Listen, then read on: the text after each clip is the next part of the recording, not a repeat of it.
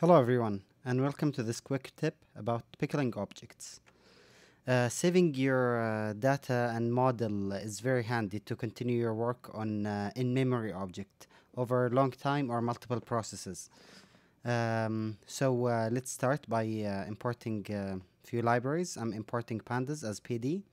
I'm importing KNN classifier. And I'm importing Joblib from sklearn.externals. So I'll execute that.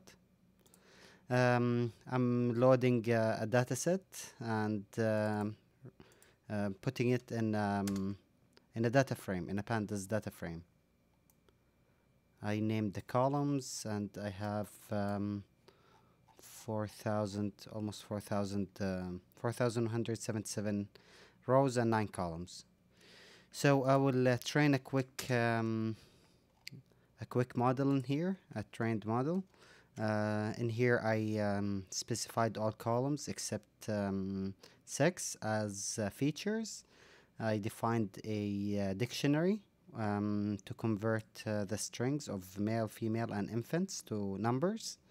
Then I mapped that with column 6 in a new list for results and executed that. Here I'm training a quick model, KNN classifier. It takes features and results and trains the model and returns my trained model. I might need to work on that for some other time.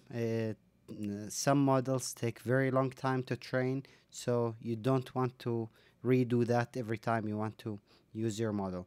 So the way to save that is in Pickle format, and there is an easy way to do it with the dump function from Joblib. So I'm dumping CSV data as data.pkl, which is short for Pickle, and I'm dumping also my trained model as model.pkl. I'll execute that. Now I'm just gonna list what I have in my directory, and I can see my data pickle file in here.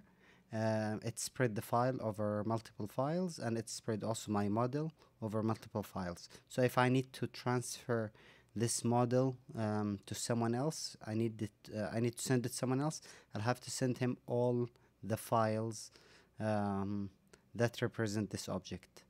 And if I need to send someone my trained model, I'll have to send him all these files. Finally, to load an object that you received on a pickle file, you use load, so joblib.load, and just mention the file name. In here I'm loading back my data and model, so I can take a look at my loaded data. I can confirm that it has the same number of rows and columns, and I can retrieve back my trained model. This tutorial is available on GitHub, open source, and is viewable on NBViewer. The link to this is in the description below. Thank you for watching, and I hope if you like this, you will subscribe to this channel and you will watch some other quick tips about folder management or load balancing. Thank you.